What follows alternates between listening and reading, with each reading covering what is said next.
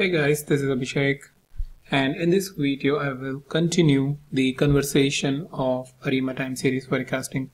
And in the last video I talked about the theory and talked about the ARIMA model, the basics of ARIMA and its component PDQ, and then talked about what PDQ really means. So that means the PACF function, differencing, what differencing is, and then the ACF function for Q parameter. Then finally I discussed about the auto.arima, so that you don't really have to figure out PDQ values of ARIMA function by doing the experimenting or something, and auto.arima really helps us automating this entire piece. So we will see both these things action in this video with the help of an example of rains in India. So let me go to the R Studio, and here the dataset we are using is previously created rain underscore India underscore TS. That means in mm, mm para as a value, or I would say a rating grade or estimation parameter, how much was the rain in India in different years. So first of all, what we need is importing the library, which is forecast, then plotting the value. So here we can see that these are the rains in mm, and these are the different years in which the rain has happened.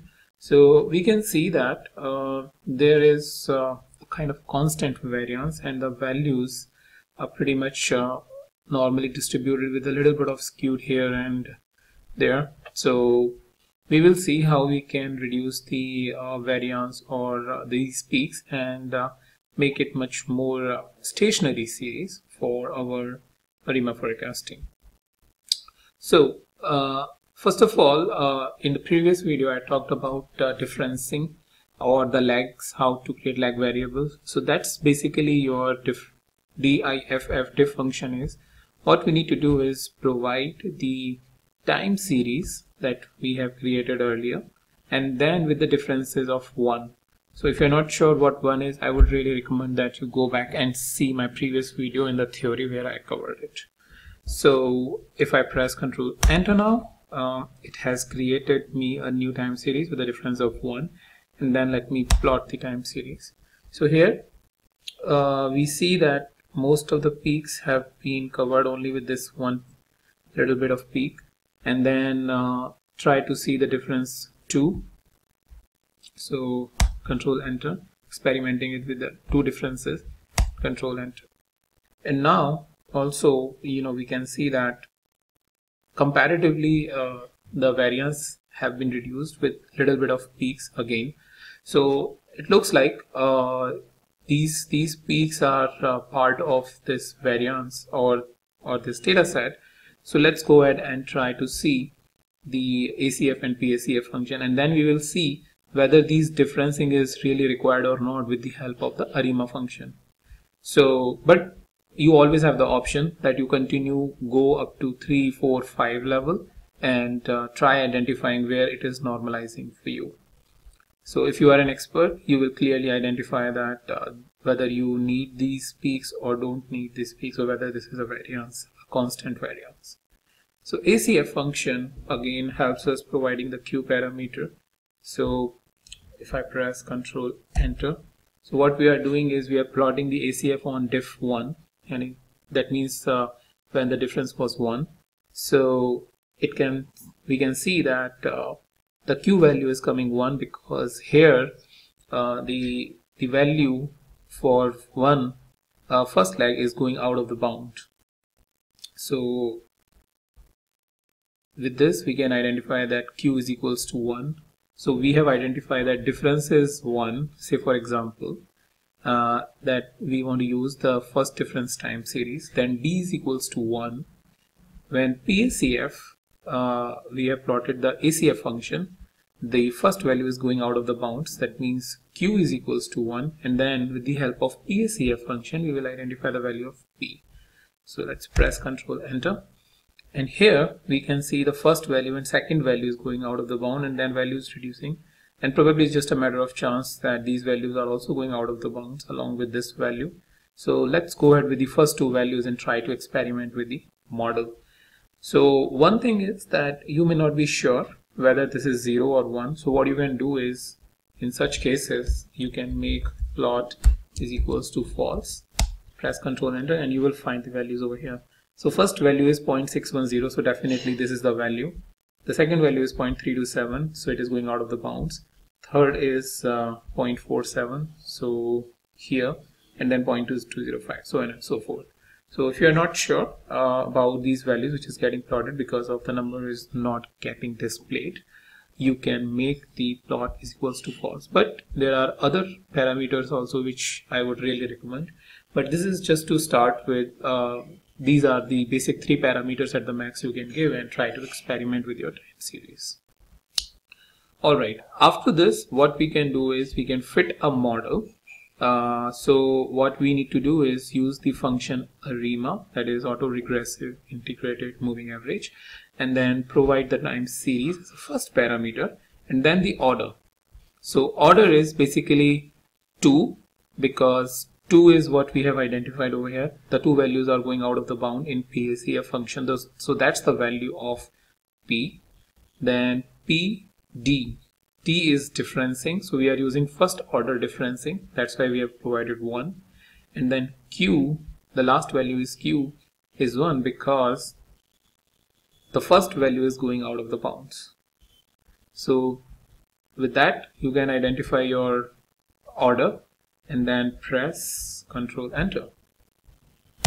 This will produce the rain model for you, and then we can see the internal rain model. So its coefficient autoregressive 1, 2, MA1. So it's basically you can clearly see that P is basically the autoregressive term AR1. That means the PACF function is basically the autoregressive function. MA is a moving average function, that means the ACF function with the value of 1. So that's why for P you are getting 2 terms, 2 autoregressive and for 1 differencing term. Sorry, ACF or moving average term. So that's the values that you have got with the AIC and other values. After this, what you can do, you can use the auto.arima function.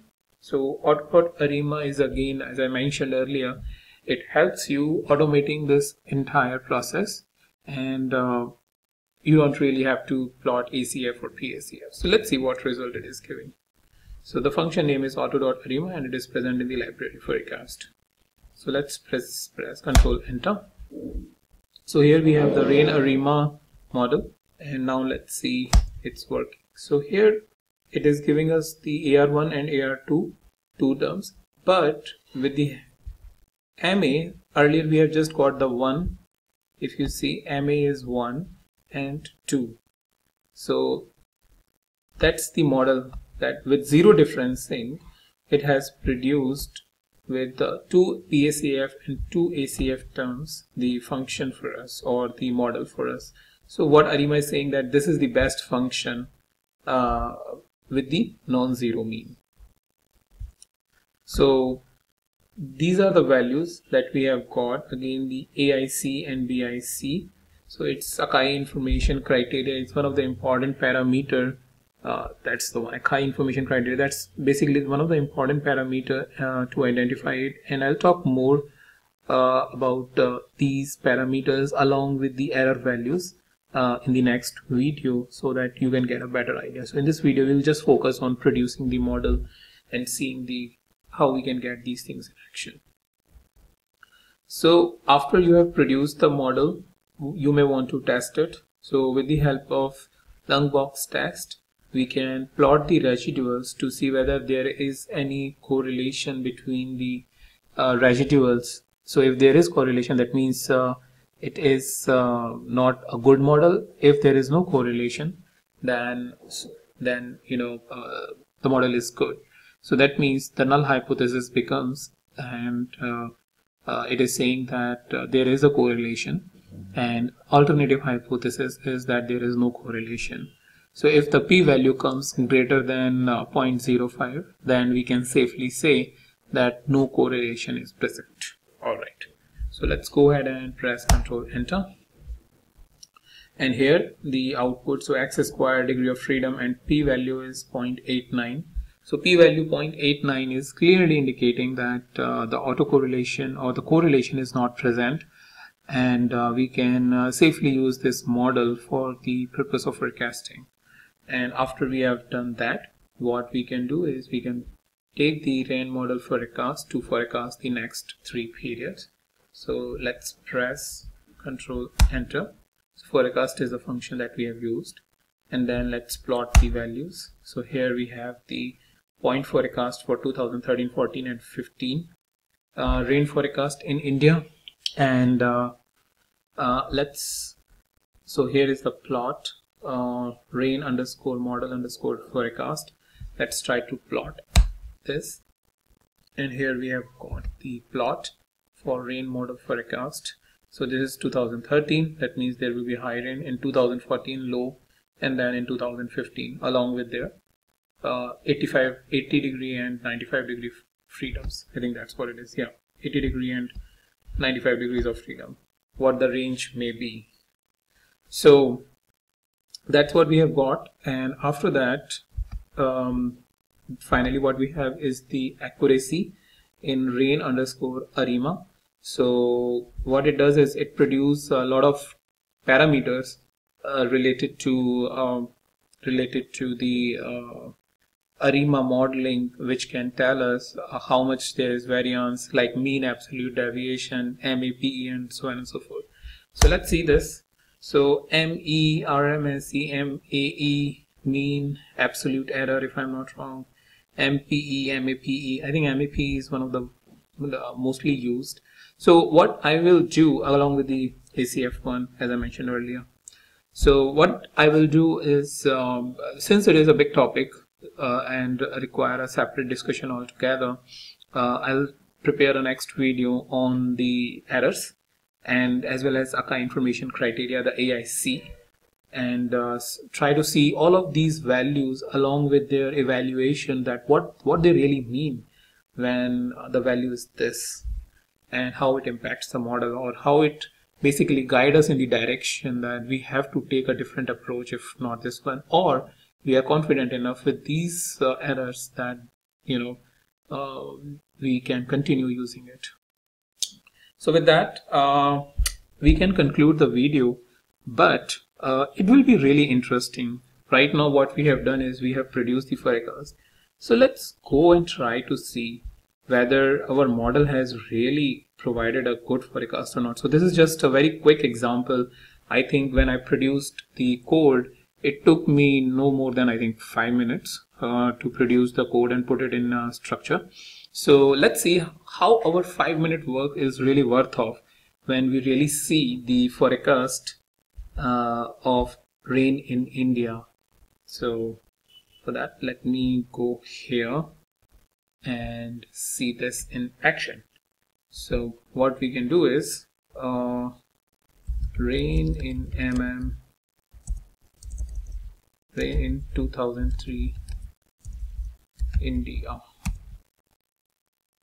So here the rainfall statistics. So that's where I have taken the data set, and I'll open this one also, and probably it should show us what is the 2013 forecast. So if I'm going down, so I just took a pause to really find the value so that I'm not wasting your time. And here on the second page, which I passed on, and I just came back and see that country as a whole, we have the forecast. We have the actual value, and again it's in for year 2013. So the value is 1242, and that's what we are. That's what we need to see, whether it is in our 80 degree or whether it matches to our point forecast, or how much variance between the actual and the predicted value. So let's go back to our R, and what we predicted that 1181 is a point forecast. So generally it is that's not what we take. What we usually take is the at 80 degree confidence and 95 degree confidence level, where the value will land. So if we look at the 1242 country as a whole for 2013, then our values or our model is giving us accurate value. So at 80%, again it is falling under this criteria, and even 95% for sure. If it is falling under 80, it will definitely fall under the 95 because it will going to increase the upper and lower bound anyway. So what we can confidently say that what we have predicted is, we can say at a 95-degree confidence that yes, that's where the value or the rain will fall. So 1118 is very near to 1242. But in 2014 you can see that we have predicted 1132, and that's here is the lower bound and upper bound. So very quickly I want to just check the 2014, and let's see this. Try to see what it is coming. Rain monsoon report card 2014, and let me pause it and figure out where the value is. Alright, so this is the second link which I opened, and 1044, that means in, as you can see that in 2013, so for 2013 it was 1242, and we predicted a higher forecast, that 1181, and in 2014 we predicted a lower forecast, 1132. So this can be validated that in 2013 there is a higher rainfall, and in 2014 when we predicted a lower forecast, there is a lower rainfall in in the year 2014. So this gives us good confidence that if our 5 minutes work have really paid off in identifying the at a high level where the rain may fall next year in the India, and basically helps us doing the planning or activities. But this is very high level. We have just taken one single parameter of rainfall in India, but not the other parameters which generally expert statistician will take. But our 5 minute work is really worth off, at least to give an indication within the range where it may fall, the rain may fall. So that's pretty much all I have for you in this video, and I'll meet you in the new video, the new topic.